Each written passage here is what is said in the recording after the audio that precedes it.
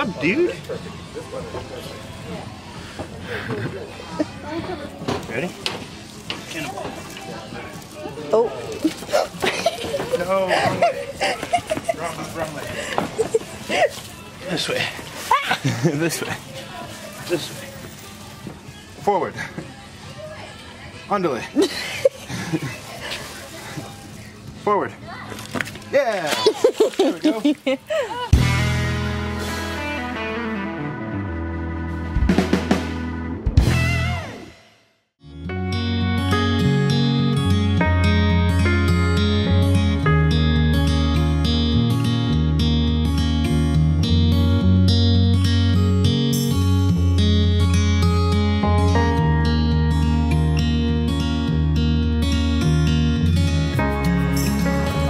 You pick a pearl and then they crack it open and then you make your jewelry with it.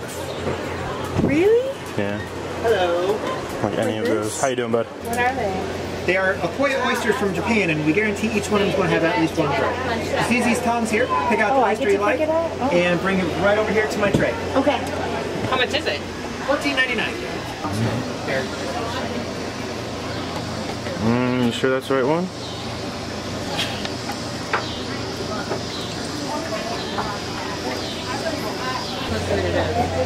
Oh, I guess I better pick.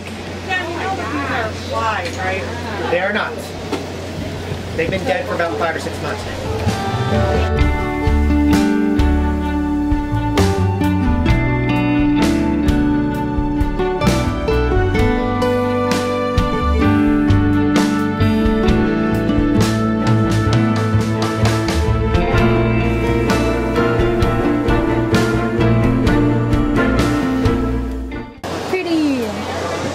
You want to work now? Yeah.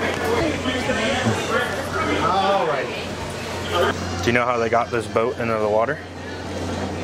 And in order for them to launch it into the water, they used bananas. True story. What do you mean they use bananas? They use bananas because typically they'll use, like if it's the ocean, they'll use oil to like slide it down the metal ramps to get into the water from the land. But because it's, I think it was like 10,000 bananas or something. Why would they waste that many bananas? Because they didn't want to pollute the lake with oil. They didn't just have the boat sit. That wouldn't even make the boat slide. Bananas are slippery. It makes the boat slide. What are you talking about? How to launch this massive structure from land into water. To grease the rails the traditional way with oils would pollute the lake. The answer: bananas. Where are you taking me? Is this allowed? Nope. Oh, okay. Oh my gosh.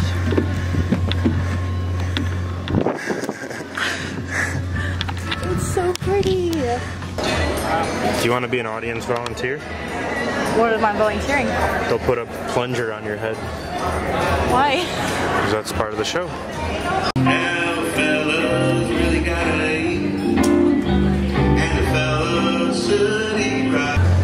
Iceberg ahead! Hey! Wait, wrong boat. It's gonna be bright, bright, sunshiny day.